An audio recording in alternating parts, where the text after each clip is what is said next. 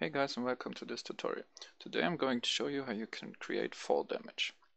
So here's what I got.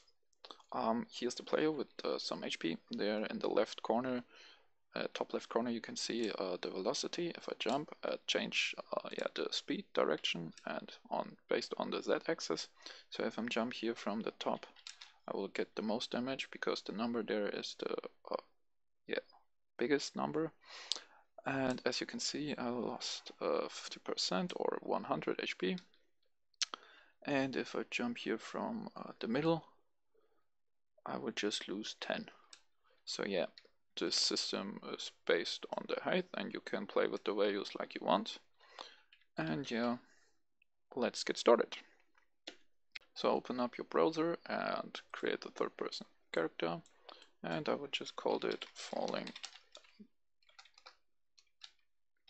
damage tutorial. I'll create it. And I made a mistake with the name, but yeah, never mind. So let's work on this project here. So first let's create the HP bar. So create a new user interface, call this just HP.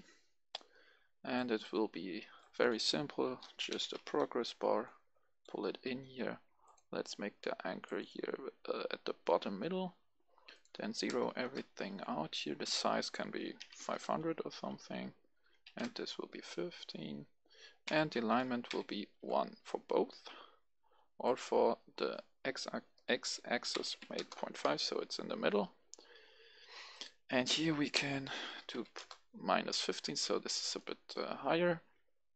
And then we can change the color opacity, green or red, like you want. I will just pick a red color here.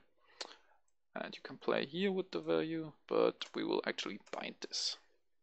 So here's a bit of a magic trick. So we need two variables. So this one will be a float, which will be current HP, and the next one will be max HP.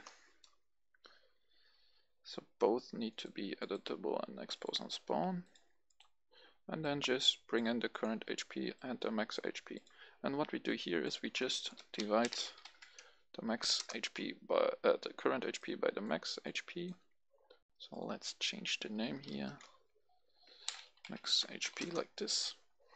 And all this does is it automatically turns your max HP, if it's 500 or something like this, to the perfect zero value. So yeah, this will work perfectly.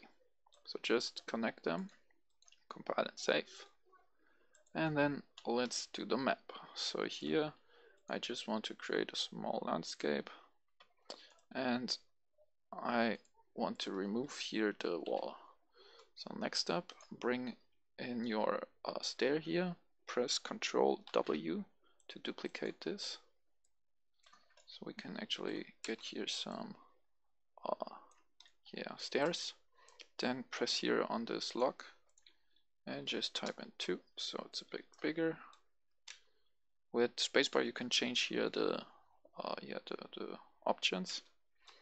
And again, W, duplicate, bring this up. This doesn't need to be very correct, it's just for testing. So just bring this up here, and one more like this, so we can get here demo damage. And then let's work on our character. So open up your third-person character here, and let's create a begin play. And on event begin play, we want to create a widget. And this widget will be our HP widget. And we want to promote this to a variable, so we can exit it. And of course, never forget add to viewport, so we can actually see this. Then we promote these two to variables, so current HP and actually max HP.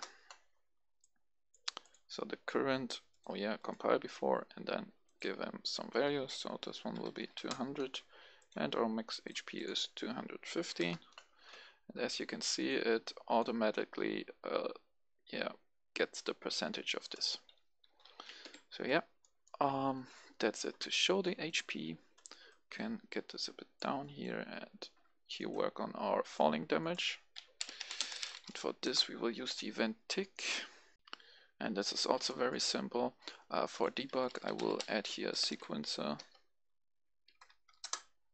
and I will get here a print, so we're printing and can see the velocity. And to actually bring in the velocity, we get the character movement here, we get the velocity. Scroll down, here's the velocity. Then we break this velocity, pull this a bit out, and then we can actually get this here into the print string node, so we can see the velocity now. So if we play and jump, we can see the velocity.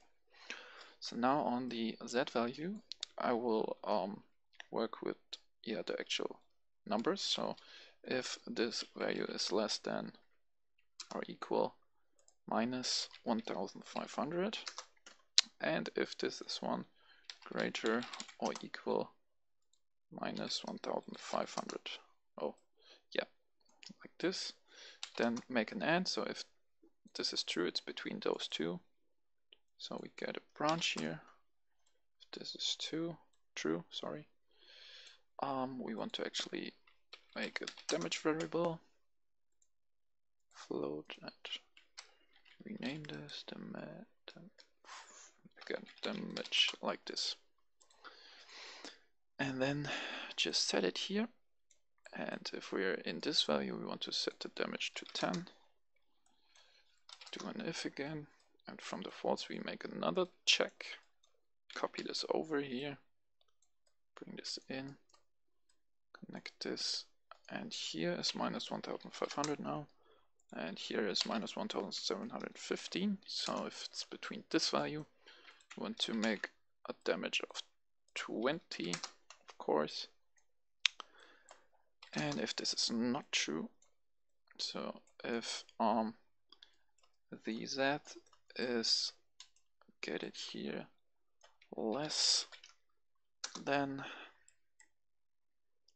or equal minus 1751, so like this.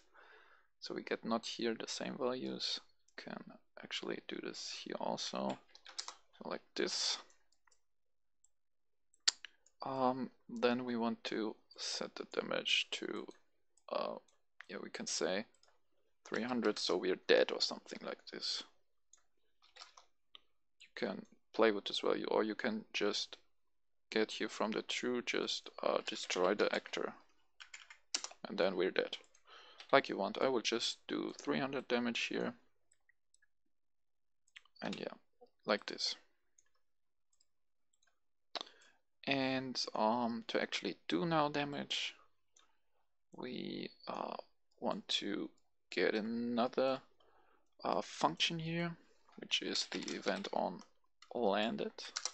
So if we hit the ground, and all we do here is we get the current HP, we subtract float of the damage, so the damage we determined here, and then we set this to the current HP, so it's a bit less now. And also we need to get the HP and set its current HP like this. And then after we did this, we want to set the damage to 0, because we would otherwise always on jumping subtract the damage we set it here. So yeah, that's all for this time. Let's just test it. So we have 200 out of 215. Now if I jump here, we lose 20. Jump again, we won't lose anything. And if I go now to the top, we lose everything. And maybe we can just add an yeah, destroy actor here. So we can do here a check every time we land. So if our current HP is less or equal 0, let's do this before. So disconnect them like this. So if our current HP is 0 or less than 0, then we want to destroy the actor. There it is. Compile and save. Let's play this.